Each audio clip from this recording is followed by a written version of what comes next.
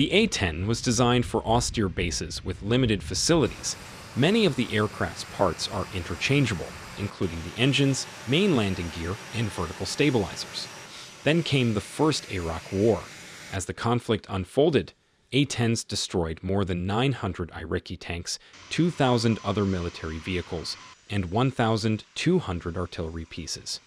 The A-10 has seen in action in every major U.S. conflict since, and approximately 350 remain in service. By the early 2000s, no one could argue about the A-10's effectiveness. How little things change.